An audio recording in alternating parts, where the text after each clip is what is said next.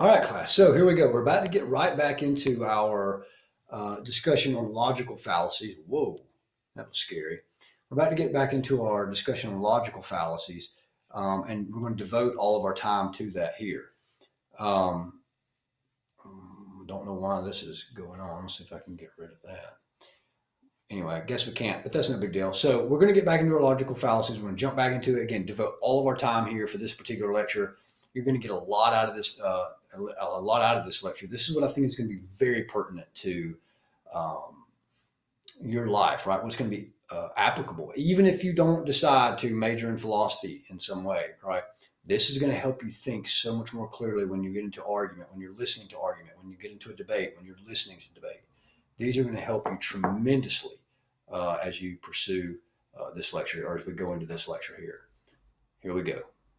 All right, so we got through all this. Let's get back to our informal fallacies. Now, why are we kind of concentrating on informal fallacies in our introduction to logic and not necessarily all the rule type stuff? Does anybody remember why? Does anybody remember?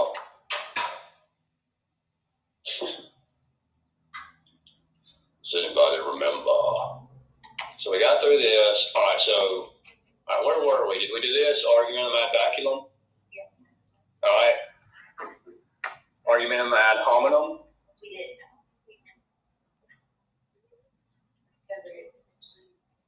Yeah, we did this because remember we talked about We ended on genetic fallacy. okay.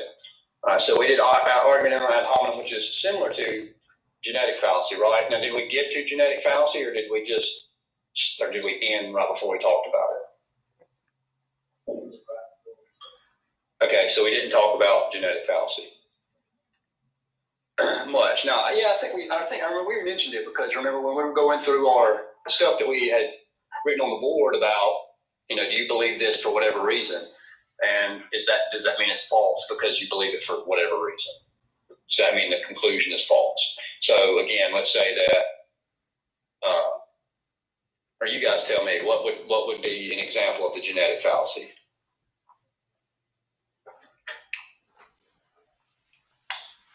Certain matters like growing up in, like I'm a Baptist, he did my mom was Baptist, my grandma was Baptist, like that's the only reason. Like that's like the main reason they gave, and it's kind of like not a strong reason in itself. It could just be like a tradition that's wrong. All right, so you're on the right track. So, but now if someone were to turn and say what, that would be an example of the genetic fallacy. Yeah. If they were to turn and say what? If someone were to say to that person that the implication being that their belief is wrong, right? That would be an example of the genetic fallacy. So again, like when we were going through the board, is that a strong reason in and of itself to hold to some particular belief because your mama said so? No. Right. But if someone were to try to say, so therefore your belief is wrong, because, well, the only reason you believe that is because your mama said so. Well, if they're trying to say that the belief is wrong, well, that's an example of the genetic fallacy. Why? Because Why you believe something has nothing to do with the ontological status of the belief itself, right? The status could be true or false. Why you believe it, you could have the worst possible reason on the planet to believe whatever the belief is. But it still doesn't mean the belief itself is false, right? And we can see that because that's a double-edged sword, right? So if someone were to say, oh, the only reason you're a Baptist or whatever is because your parents were Baptist and you were raised Baptist and all that, and you therefore imply that, that denomination or whatever is wrong, well, that's the genetic fallacy because it could be right. They may have no good reason as to why they should believe it, but it still could be right. Now, the flip side of that, the way we can see that that's not a good way to, or why that's fallacious, why the genetic fallacy is a misstep in reasoning, because you could turn that around and say what? You could say the exact opposite. What could you say? Say the Baptist guy could say what to the person saying that to him? Like, oh, you're only Right. You're right. Right. You're just an atheist because you're brainwashed your whole life to that certain worldview, right? And then But that doesn't mean what? That it's true or false either, right? Because remember, what's the point of all these fallacies? They always divert you away from what? Right, the issue at hand, right? Because the issue at hand, let's say that you're debating, the Baptist denomination or, just God in general. The issue is what? Right, whether or not God exists and the reasons for that, holding that belief, right? The issue is not why you believe what? Right, the issue is not why you believe it, and the issue is not why you disbelieve it. The issue is what are your arguments for it, right? What are your arguments against it, right? Something like that. Why get up, take the pen off, and not write anything on. So what's our less controversial example of the genetic fallacy?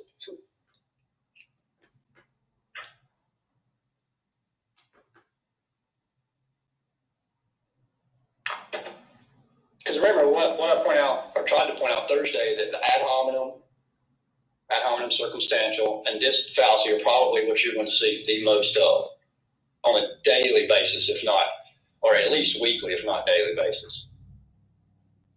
What's another example of the genetic fallacy?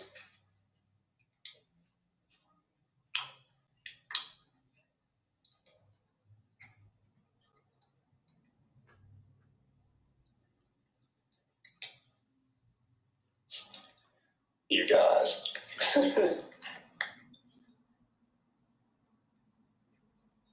What if someone said, let's use another controversial example, but I mean, not like as controversial, but what if someone says, well, you believe that because you watch CNN all day long? Well, that may be why you believe it, right? But if the implication is it's false, that's the example of what? Genetic fallacy, because you may hate CNN, right? But they still can tell the truth about whatever that particular thing is, right? You'd have to see that for other reasons. Again, the flip side. Well, yeah, the reason you believe that is because you watch Fox News all day long. Right. So what could happen? Still be true, right? Just because Fox News said it, what? Right? Doesn't mean it's false. It could still be true, right? You have to what? Judge the issue for what? Right. You have to judge the issue on its own merit, right? You have to look at the reasons for or against it. If you hold all your beliefs because some talking head on Fox News says something, they could still be true, right? If you hold your beliefs because some talking head on CNN says something, they could still be what? They could still be true, right? See, these are examples you'll see every day. I hear college professors say that all the time. Hey, man, you need to turn it off, whatever news channel, and watch this, and then maybe you wouldn't be such an idiot, or maybe you wouldn't believe all that stuff. Like genetic fallacy. It's irrelevant, right? Again, because what are these fallacies? What did we just say? They're what? Word I just used. Right. Distractions, they're irrelevant. It's irrelevant, but that stuff passes as persuasive in our culture, right? Even among the intelligentsia, right? What's it saying? Even a broken clock. Right. So you have to at least look at, is there a reason for it to be right in that sense, right? Now, that's actually another informal fallacy called cliche. Why is that a fallacy? We'll just go ahead and skip to that one. Why is it a fallacy to use a cliche to prove an argument? What's that? Well, no, not necessarily, because they're always used. There's almost always what in regards to cliches? A counter cliche, right? So what if someone says, hey, man, you ought to do this. Why should I do it? Nothing ventured, nothing gained. Or what if he asks the next guy, hey, man, why should I do this? Says, hey, I wouldn't do it. Better safe than sorry. You see what I'm saying? Those are two exactly opposite cliches that say the exact same thing to the same guy in the same situation, but they imply the same thing. One says do it, one says don't do it. Right? So you can't use a cliche, what? To prove an argument. Right? You have to use what to prove an argument? Reasons, right? You have to give reasons. Right? So we'll skip cliche when we get there. All right, so tu quoque, this is also another one you'll hear all the time. Tu quoque is just roughly Latin for YouTube, right? Not the band YouTube, but like as in like also, right? So you also. Now, what do you think an example of this of this fallacy would be, you hear this, it's so easy to use these on like religion and politics because these are just the topics you hear them almost all the time used on and in regard to. So what's an example of you also fallacy?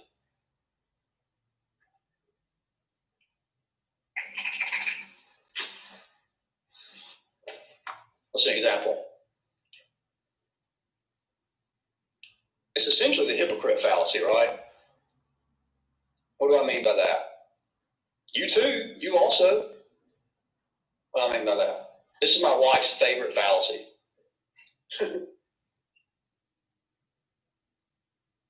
What do I mean? We'll just call it, so you understand it better, the hypocrite fallacy. What is an example of that? Pointing out that somebody else does the exact same thing. Or saying that they don't do what? They don't do it, right? So let's say like, I'm like, all right, look guys, for the state of your family, for the state of your kids, it's really best to be, stay with their biological mom or dad, something like that. I'm like, hey, haven't you been married 6 times? Well, yeah. Well, then I don't want to listen to you then. Now, why is that fallacious? Doesn't mean I'm wrong. It just means that I'm what? A hypocrite. It means I can't live up to my own standard, right? But it doesn't mean what? What doesn't follow? You're probably just not the best person here. Right. That's exactly right. It may hurt my credibility, but what? Doesn't mean you're wrong, right? So, in fact, I was watching CNN one day, and I was watching these two guys go at it. And the guy says, what is this guy arguing? He's arguing something like that, like men should, treat their wives with respect or whatever, this kind of thing, stay with them, even when it gets tough, something like that. Well, then the host says, essentially what I just said, he said, don't you think, it's ridiculous for you to sit here and say that when, and then he brought up his past or something. And the guy said, I won't tell you what the guy said yet because it was a brilliant example. He completely turned the tables. But before we say that, he basically tried to discredit his conclusion. How? By showing what? Okay, right? You too, you've done this. Well, it doesn't mean he's false, right? It doesn't mean what he's saying is false. It just means that he's whatever. Well, instead of the guy, obviously he probably hasn't had a philosophy course, but he could think straight. So the first thing he said in response was just ingenious. The guy says, you shouldn't be saying that because you blah, blah, blah, blah. Well, then the guy said to the host, the news anchor guy, he said, well, wait a minute. He said, don't you tell everyone all the time, haven't you started these organizations to kick kids off the streets and not be in gangs and whatever? And the guy was like, yeah. And he said, weren't you in a gang? And the guy was like, well, yeah. Is that right? So just because you were in a gang doesn't mean that the fact that what you're saying now about kids not being in gangs is what? False. It just means that you screwed up too, right? Now, like Piper said, it may hurt your credibility, right? But it doesn't mean that what? That what you're saying is wrong or false, right? By the way, I haven't been married 6 times. You're going to say something, Jay?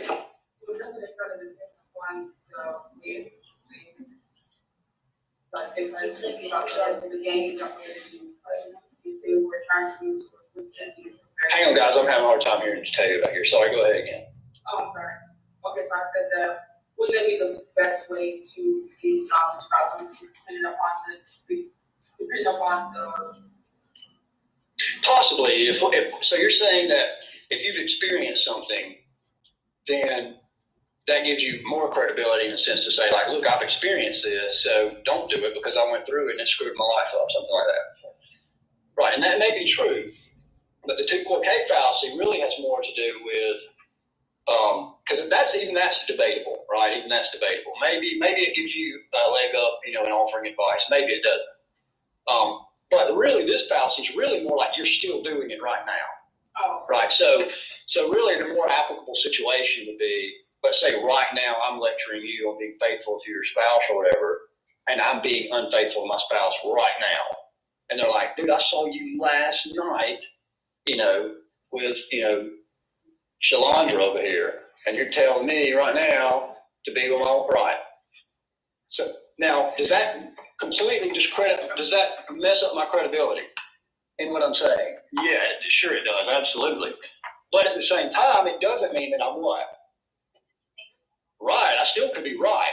Because, again, what did that fallacy do? It diverted the issue, it diverted what? The attention away from the issue and put it upon me or whatever I'm doing wrong or whatever I'm screwed up with. It doesn't have anything to do with what? The issue. The issue has to be judged on what? Its own merits. Remember, that's when we go through all these fallacies, all of these are pushing pushing the attention away from the issue at hand, right? Now, you see why they're so powerful. Remember, before we started talking about these, we were like, yeah, probably in your mind, like, nah, I probably don't do any of this stuff. But we do every one of these things, right? We've dismissed conclusions that people are trying to offer based on what? Fallacious styles of reasoning. We've committed genetic fallacy, or we see the genetic fallacy committed. We've seen ad hominems probably on a daily basis. We see this on a daily basis, right? Because now, do you have to say like, well, no, they're not a hypocrite? No, you can say, no, they're a hypocrite. But what they're saying may still what? It still may be right? Something like that. Now, this is one of my favorite, argumentum ad ignorantium. It means just from ignorance. So, what do you think an example of this is, an argument from ignorance? Go ahead, Piper. It's like people who say they see UFOs where they don't know what it is, but then they go, therefore it's aliens from outer space, because what's the other possibility? Well, let's make it a little more clear. You're not wrong there, but let's make it a little more clear. It's like saying this. It's like saying like, hey, Karina, have you ever proved there's no UFOs? So then there are probably UFOs in it. Right? That's an argument from ignorance. Like you can't draw a conclusion from nothing. That's why I like how this guy says it here. Ignorance proves nothing, and all that can be concluded from nothing is what? Nothing. Right? You can't use it in ignorance. You can't appeal to what you don't know and then to prove something, because what is not knowing? What does that prove? If you're using this, which I just grabbed what? Nothing. I can't use it to prove what? It's up here. I don't have anything, right? But people do it all the time, right? Right? Now, you can see this again. Let's go back to controversial subjects. Can you prove that God doesn't exist? Can you prove there's no God? Well, then I see there must be a God. That's an argument from ignorance. It's a terrible argument. Now, you can do the opposite. Can you prove right now to me that there's a God? Right now, can you show me that? Well, no. Well, then there's not a God. Argument. Both of those are what? I've seen both sides use that argument. Terrible argument. Why? Because again, all that can be concluded from nothing is what? Nothing. Now, again, you say those are persuasive though? And like, it seems the brilliance of Aristotle, like, yeah, that's a misstep. No, that's a misstep. And then language don't. Like this stuff's used so often and was used so often that Aristotle could say, no. And then names them so that now you got a little tool bag, and somebody does this stuff, you're like, oh, this is argument from ignorance here. There you go. Use this. But you see why this stuff's so often? What's another example from an argument from ignorance?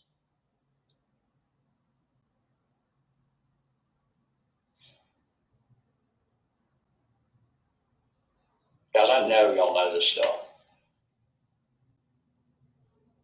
Don't make me take my shoes off. That's a non sequitur, right? It's irrelevant. All right. Argument from silence. What's an argument from silence? Argument from silence. What is one? What?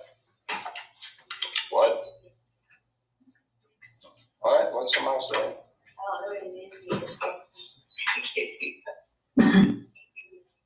Argument from silence.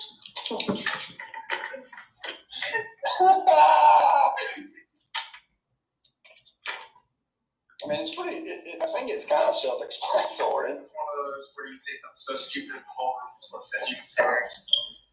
No, it's not that.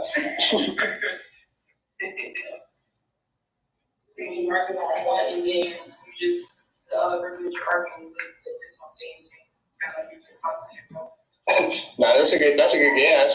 Go ahead. Is that where the person that responds to you assume, you already assume what you're saying, if you're saying that at all? No, that's what when you said nothing.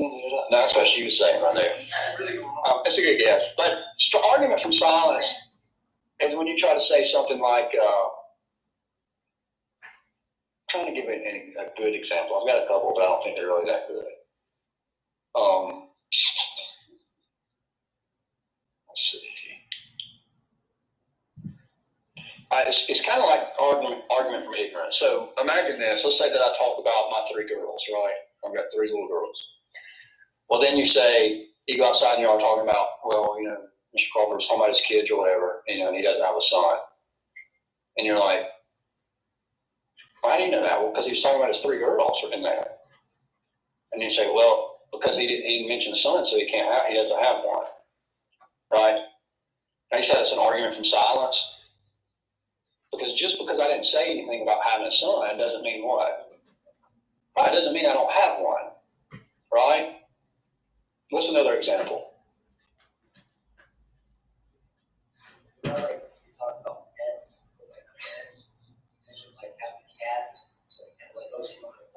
Right. Something. Right. Are they going out and telling everybody like so and so? He doesn't like dogs, or he doesn't have a dog. Like, well, how do you know? Because he was silent on that issue. But again, just kind of like arguing for ignorance. Well, there's nothing there. So right. Inference from lack. Yeah, that's a good way to look at it. So it's like a bad inference. Now, there's an exception to this. There's called a strong silence. What do you think I might mean by that? They frequently Well, no, what?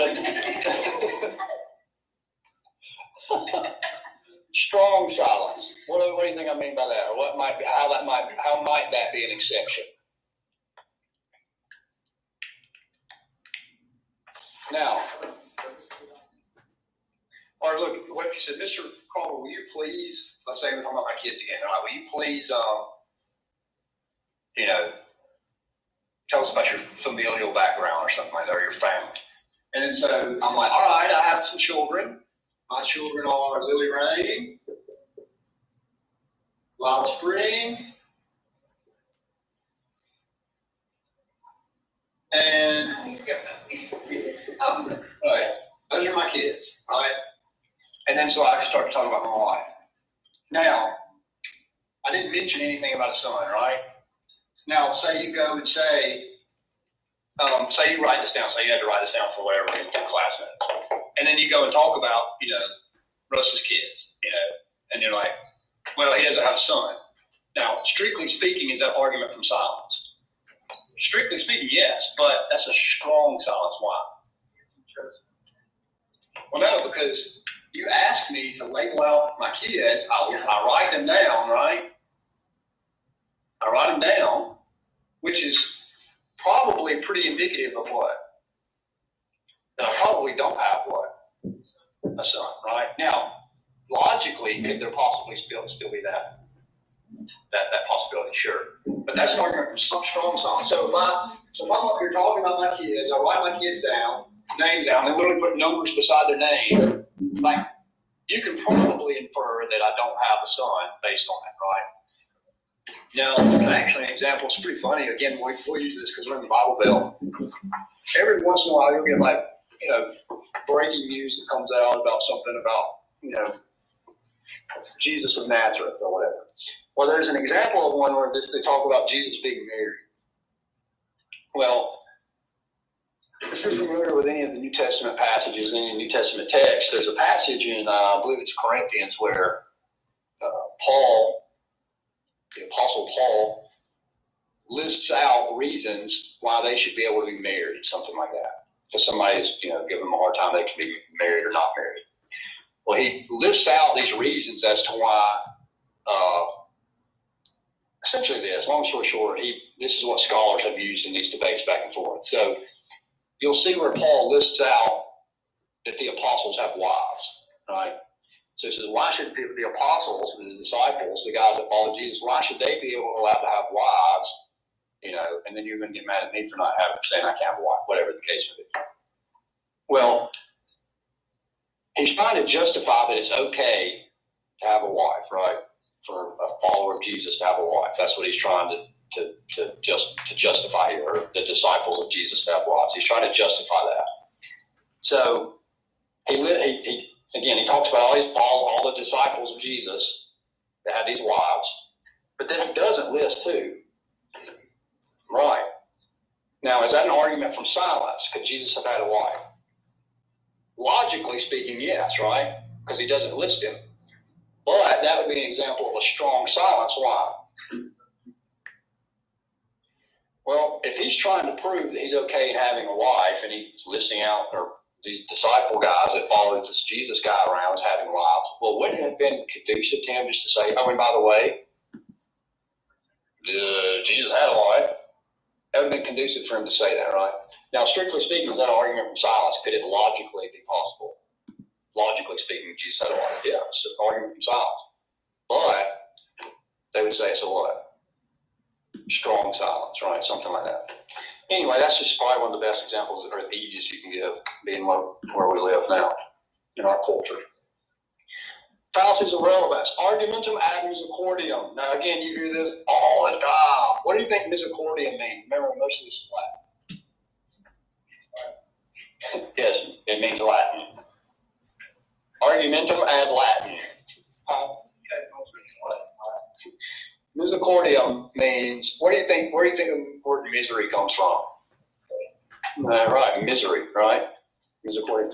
So it's an appeal to pity. What might an example of that be?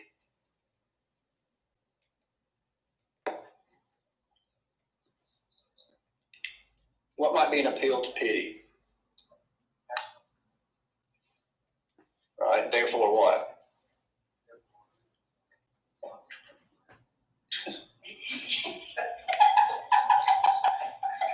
So if one of my students were to say, Mr. Coward, last night, I was watching Leno, and my mom came in there and she punched me in the face, and blah blah. Anyway, that's why I didn't get this work done. And if you give me a 0, then I'll fail this course.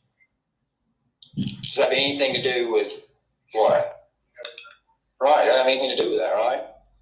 That's an appeal to pity. It doesn't follow that because those things happen, that your grade should be a different thing, right? Or think of it this way.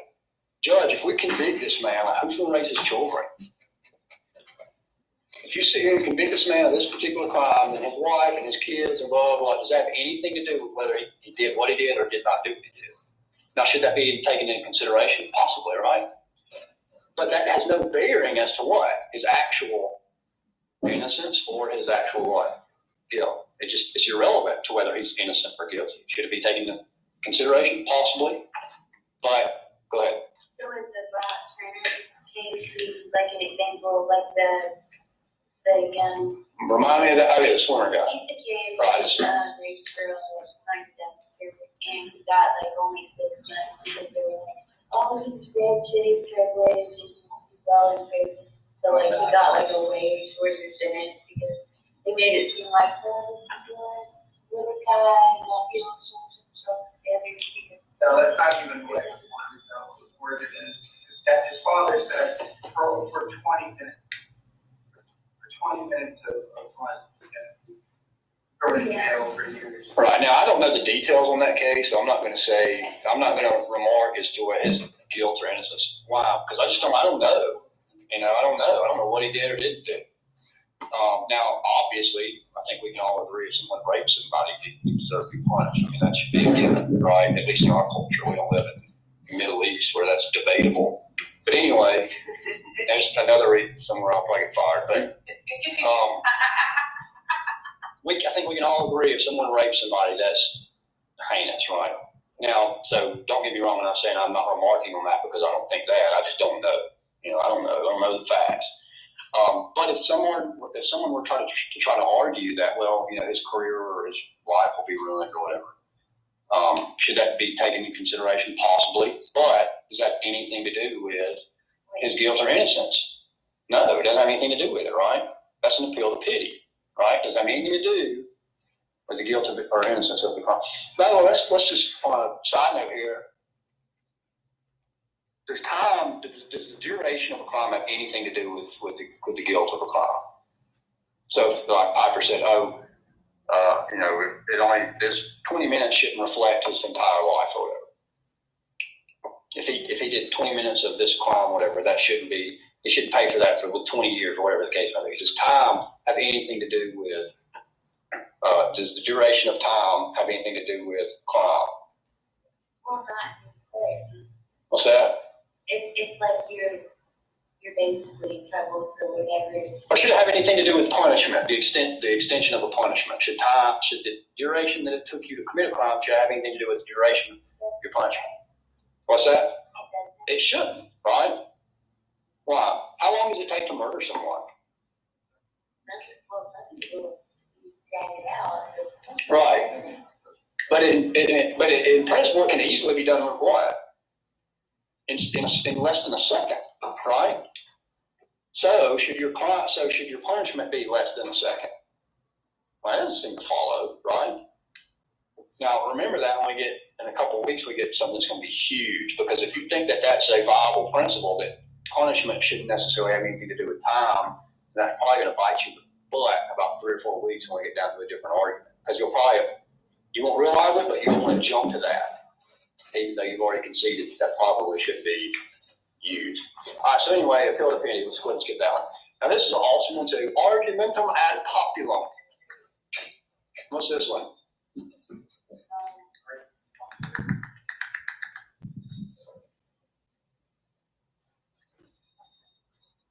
Now this is going to be distinguished from argument of consensus gentium, which is argument of the majority. This is going to be argumentum ad populum, which means it has to do with more with like a popular type trend. What's an example of this?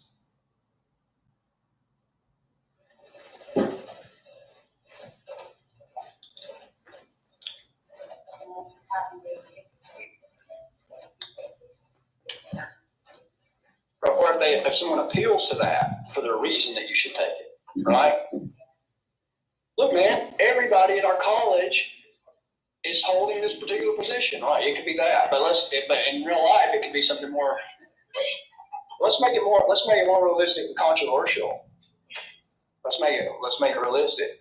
Everybody at this college that has anything to do with current events is supporting this particular stance on blah blah blah. So, I'll give the rats a, right? It doesn't matter. The issue is what? The issue is the issue. What are your reasons for the issue, for holding that stance, right? Or what are your reasons against holding that stance? Like, it doesn't matter if everybody in this classroom holds to that particular position, if it's popular within your society. It's irrelevant. Again, that's irrelevant as to the truth of that particular position. And see, this is the one that everybody thinks they're free up from, and almost everybody's a slave to this right here. All right? Think about whatever your particular position is right now, that you're like your favorite little position that you're holding, and think about how popular that may be right now in our society. Now go back to 1830 and say, all right, your position, look, nobody holds that right now. So that can't possibly be a reason as to give why you should hold that position, right? Because in one period of time, it may not be popular, and in one period of time, it may be very popular, right? Think of an example of that. What's an example of that?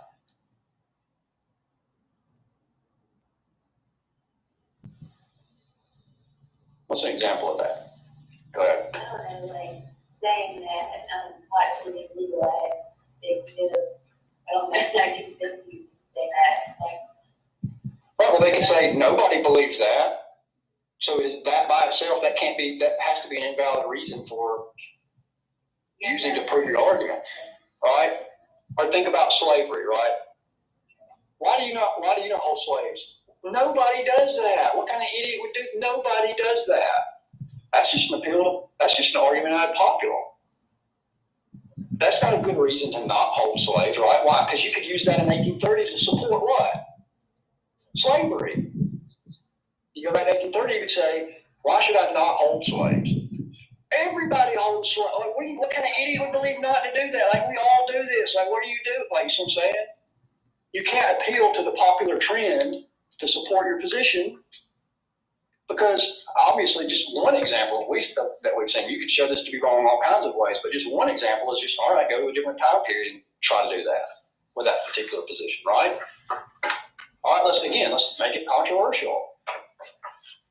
Let's say that you're, what's a good one? What's a cultural hot button? Oh, here's two good ones. Let's use same-sex marriage. Let's say someone says, why do you not support same-sex marriage? Everybody at this entire university that has half of a college degree realizes that you should support same-sex marriage. That's an argument unpopular. It's irrelevant. Terrible argument, right?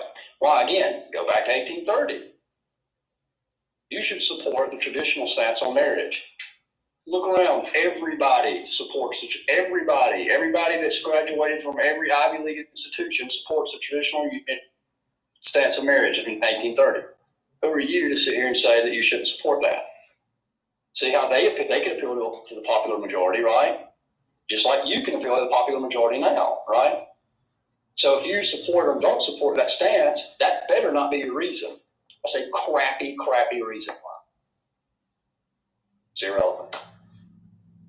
It's irrelevant what the popular trend in your society is. You have to have a different argument, right? In fact, you have to have what? An actual argument, right? Appealing to the popular trend is, as we say in the South, piss poor, right? It's one word. That's right. That's right. That's exactly right. You have to have arguments, right? You have to have reasons. See, again, do you see the brilliance of Aristotle? Remember, he just sat there and noticed all these things. Nothing new under the sun, right? I mean, think about it. 2,500 years ago, this guy's pointing out stuff that people are still doing what? Using. Because they work. Crappy lines of reasoning, what? Unfortunately, what? Work. Consensus gentium. Now, this is very similar to argument ad populum, or argument, to the masses kind of thing. This is very similar to that. This is the appeal to the majority. Now, how is this similar, first and foremost? How is this similar to the one we just talked about? You're appealing to some big group outside of yourself, right? Now, the other has more to do with what? As you two are just saying. A majority of people. Right. The other may not necessarily be a majority, right? It just may be widely popular, maybe a very popular trend, but it still may not be the majority opinion, right? Now, consensus gentium just is what? The actual majority. Well, now, what are some examples of that? We could even go back to our other example, right? We could just say, let's imagine the majority of the population believes one way or the other. You still can't use that for what? Right. You still can't use that for your argument, right? Because why? You can just go back in time and try to use the same argument, see if it supports the exact opposite conclusion, right? And if your argument supports contradictory positions, if your argument supports the exact opposite conclusion at a different time and place, then that's a really bad argument, right? In fact, it's not even an argument, it's a fallacy, right? What might be another example of this besides the ones we already talked about? Would it be like you're an atheist and you stumble into a church or something? All these other people, like in the church, like you believe God, there is God, why should I believe it? Yeah, I mean, so if Right. So, or you don't have to be in the church. You could just say, strictly speaking, the world, right? So 90-something% of the population believes in God, right? You don't even have to be in the church. 90-something% of the world's population believes in God. So if you were to say, you need to believe in God, why do you actually believe in God? Because 90-something% of the world's population believes in God. Right? That's in consensus gentium, right? Now, why is that a terrible argument? Right. Well, let's go to the year 2160. Let's say that particular time, that let's say atheism is dominant as far as the belief system goes. And what if someone says, why should I be an atheist? And they say, because 99% of this world population doesn't believe in God. You just proved the exact opposite of your conclusion earlier, right? With the exact same argument. Well, argument there in parentheses is fallacy. It won't work, right? You have to have what? You have to have reasons as to why you shouldn't believe in God, right? Or you should have reasons as to why what? You should believe in God, right? But do we use these things all the time? Do you see society use this kind of stuff all the time, right? In fact, well, we'll get to that in a second. Appeal to authority. Sweet Moses, this is probably the worst one, or the one that makes me the most mad, because this comes across as the most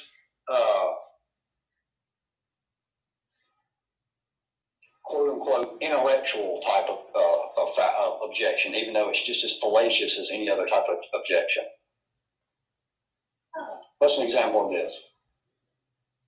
Go ahead. Like you're referencing an article on Galileo, and it's like a scholarly article, and so like it's still going to be wrong, even if you have like all of these like educated people writing it together. Well, it looks good. Well, possibly. That's why I said I draw a distinction between the above and a false and inappropriate authority. So if you have an appeal to authority, I would say really what you're really looking for is an appeal to an inappropriate authority. Okay. So why would I say? So what do I mean by that? I'm a dietitian, not an MD. Right, or even worse. Like, what if I'm sitting here talking about, well, let's go to hot button cultural issue examples. Because they're just easy, right? Everybody has an opinion on them, and they just instantly rile you up, right? So let's use those. Who remembers Bill Nye the Science Guy? Right, I do. Right, he seems like an intelligent individual, right? I mean, he is, right? But then he gets on the internet and starts making arguments, or not arguments, but basically what? Not arguments, but he starts saying stuff against what position? His degree is he's an engineer, right? He's got a bachelor's in engineering.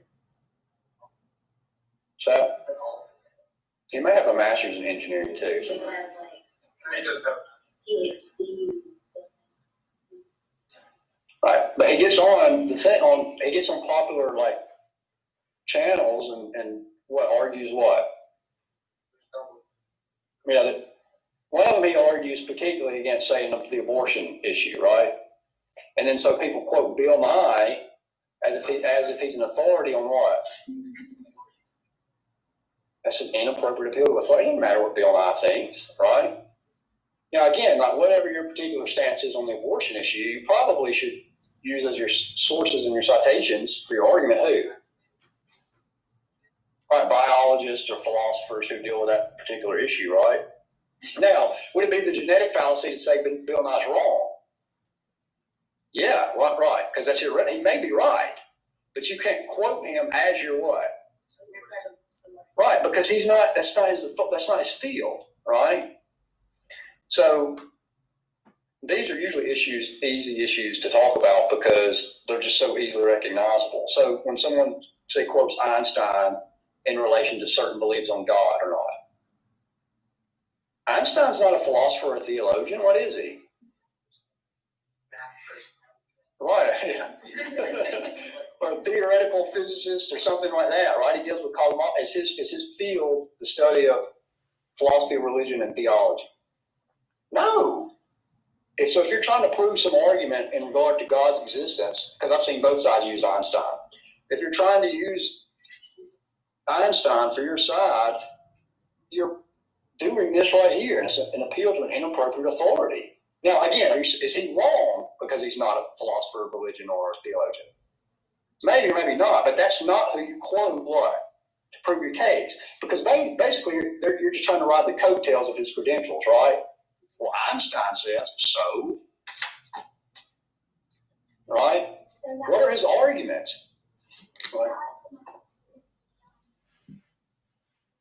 Yeah, that would be the worst example of, I mean, but yeah, I mean, it is. No, I don't mean your worst example. I'm saying like that would be like the bottom of the barrel of somebody trying to say, well, Wikipedia says, right? So if someone, I'm just trying to understand. So if someone were to say, to make what you're saying right, if someone would say, well, Wikipedia says, blah, blah, blah, like, Not anymore. Wikipedia is still really bad. I get so frustrated reading Wikipedia stuff. You've never seen an edit notification that it goes through? Dude, I have an account where I can get on Wikipedia and edit stuff. And then, like, I can edit stuff on Wikipedia and put in what I know is 100% like right information on that particular issue.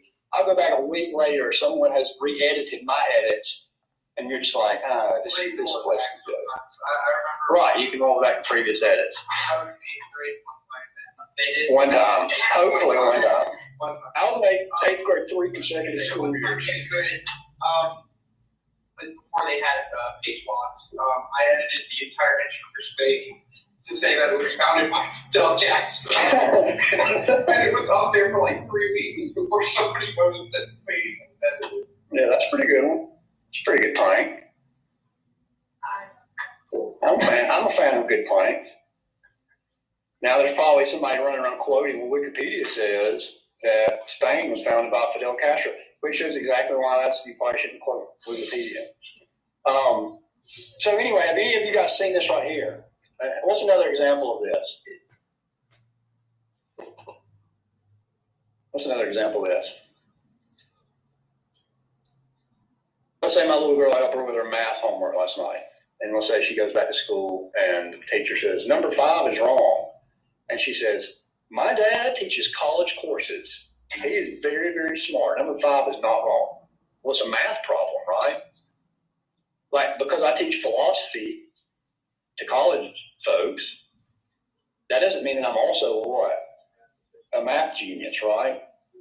Now, does that mean I'm wrong? No, I still could be right, but she can't appeal to her dad, the philosophy teacher, who she thinks very intelligent, in order to do what? Math problems, right? I'm out of my field. That's not my discipline, right? Now, hopefully I'm not going to miss a first grade math problem. But you see how that would be an inappropriate appeal to authority, right? Now, this is a good one. Argumentum ab annis. I won't say it that way. Chronological snobbery. What's a good argument on it? What's a good example of this one?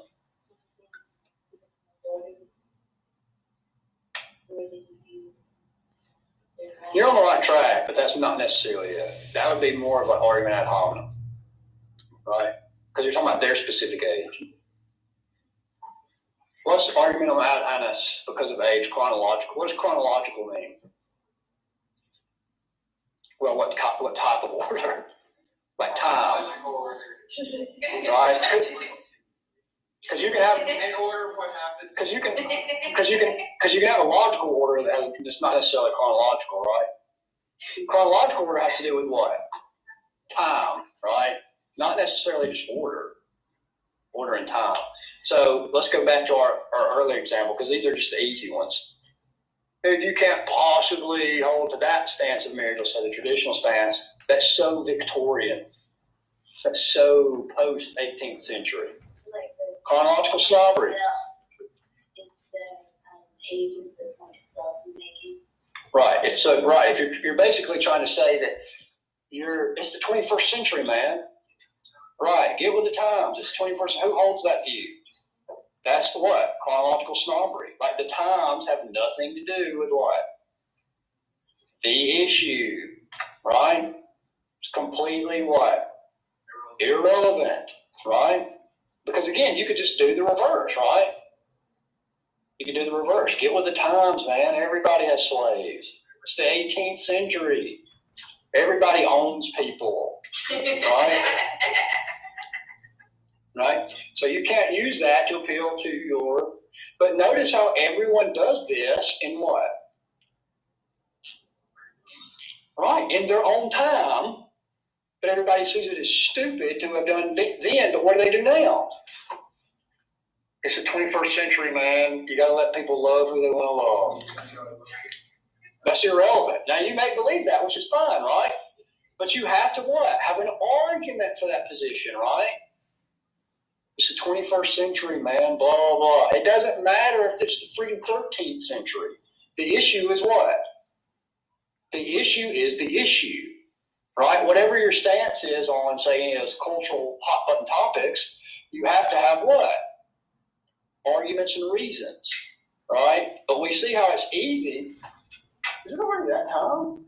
We see how it's easy to what? Just to appeal to what? Fallacious types of reasons, age being one of them. It's just irrelevant. You're an idiot. I'm just kidding. You're not an idiot, but you're making what? Idiotic. Right, idiot type. Right, there you go. That's a better way to say it. I was going to say idiotic type of arguments. You just simplify it. Simplify. That's not even a word. Argumentum ad futurus, to the future. Now, again, I've seen both sides of the. It's so fun just to talk about the God thing because these are, again, they're just always so easy right off the bat to see how people use these on both sides. What is an argumentum ad futurus, to the future? Appeal to the future. What are arguments? What's an example of this? What's that? Maybe your children. No, not necessarily. Because that should be a valid concern, right? No, it doesn't matter. Jump on the bandwagon or listen to me because in a couple of years this is going to happen. Stock market. You're on the right track. You're on the right track. So here's how both sides use this argument right here. Here's how both sides of the God debate question use this argument. Which one do you want to hear first? The bad God side or the bad atheistic side? Which one do you hear first?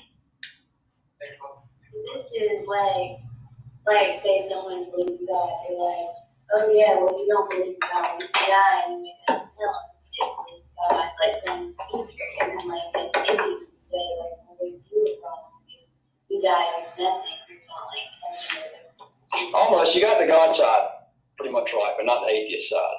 So the God side would be something like, you don't believe in God? No, I don't believe in God. Well, then you just wait till Jesus shows up. Wait till the rapture, see with that. Right? Now, which may or may not be true, but that can't possibly be what? You can't use it for your argument because all you can use for your argument is what? What we have right now, the evidence that we have right now. You can't appeal to the future, right? Now, what's the bad side of the atheistic side of that? Where did the devil show up? No, because there would be a meaning that what? The devil really probably can't be an atheist, right? What's that? Right, yeah, but what I thought does anybody know what the atheist side of that same argument might be? What's the atheistic side of that same argument? At least one version of that. Well, I don't care that your aunt so-and-so was completely 100%, paralyzed, and then somebody prayed and she was healed instantly. Just wait. One day science will show why that happened. Argument to the future. You have to go with what? What's that? people are say things like that. Oh, yeah. People say all the time. You'll hear a more sophisticated version of that. It'll say something like, science has always shown us where theology thought they had this. Science has always come along and shown us it was really not theology. It was really not God. It was just science. So just wait, and science will figure that out too. Well, some people also said the opposite, which is because science changes so often, therefore don't trust science. Well, that's not the opposite, because one is an appeal to the future. One is just a what? One just tries to pull the carpet out from under the methodology of science itself, right? So The reverse of that would be, well, you just wait till Jesus shows up, right? And then the opposite side of that is you basically just wait till science shows up, right? Does that make sense? You have to go with what you have right now for the evidence. You can't appeal to the future. One is called God of the gaps. One is called science of the gaps, right? You have to stay right here and look at what the evidence is right now. You can't constantly appeal to the future, hoping that the future will prove your position. Because when all the data comes in the future, it may what? It may prove your position what? Position what? Wrong, right? So you can't appeal to the future to support your position. In a way, that's kind of like ignorance, right? So kind of like appeal to ignorance. You can't appeal to what we don't necessarily know yet. You have to appeal to what we do know.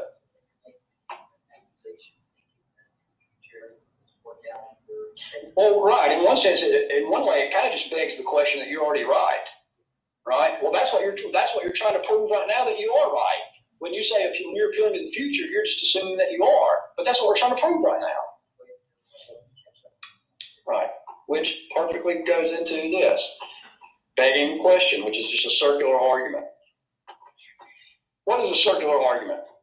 Like we said, in a way, that sort of is, in a way, right? Because you're just assuming, in a way, that you're already right and you're appealing to the future, saying the future will support you. Well, you don't know that. That's what we're trying to prove right now. Now, but Petitio Principi really is a circular argument begging the question, a little bit different. What's the terrible God side of the version of this? All right. That's God's real because it's in the Bible, and the Bible is right because God wrote it. Yeah. Right, or let's do it a little more understandable. The Bible is the Word of God. How do you know the Bible is the Word of God? Because it says it is. That's a circular argument, right? Now, does that mean that the Bible is not the Word of God? Maybe or maybe not, but that is the worst argument ever, right? Because why? What could someone else do? Now, the Quran is the Word of God. How do you know that? Because the Quran says it is. Right? Well, now how do you judge between the two? You can't, right? It's just assuming what it's trying to prove, right? It just assumes what it's trying to prove. Now, what is another example of that? A begging question, circular argument.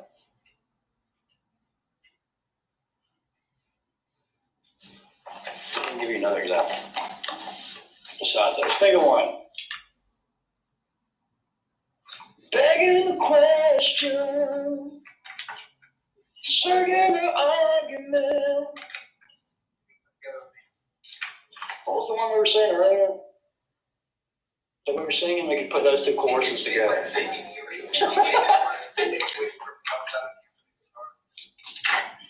Yeah, I want to bring my drum. One day I want to bring my drums and my guitar to class. Are you actually going to want to carry all that in? Yeah, I would too. If you really wanted to do it, you probably get straight up. Circular argument. What's another example of circular argument?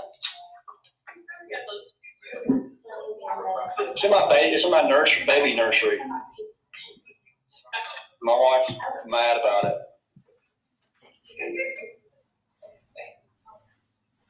What's another example of a circular argument?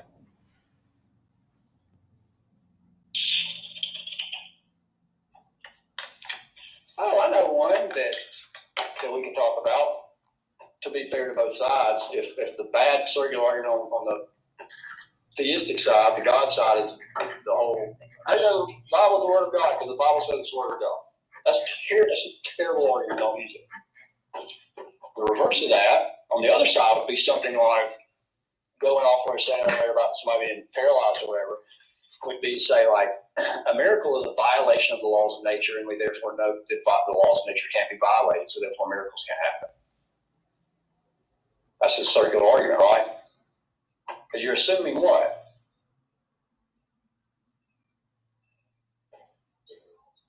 You're assuming your conclusion, right? You've already assumed it. Well, yeah, just by definition, if miracles are a violation of the laws of nature and they can't be violated, well, then by definition, what can't possibly ever happen? Miracle. But that's the argument, right? That's what you're trying to figure out. Can it happen or can it not happen? Well, if you just define it right out of existence, right out of the gate, then what can't ever happen? The miracle, right? just like if you define God's word, if you define the Bible as God's word, if you define that as God's word, then what is it? By definition, God's word. Right, so those are both bad examples. All right, let's see if we can squeeze one more. How many do we have for? We'll have to do all of these before we leave. I might have to just send you a copy of these because these are just all so good. Straw man. All these are just like, you just really need these. All right. Anything before we leave real quick? Anybody not see their grade? Didn't see your Jatavia. You got here, you might want to see yours, right?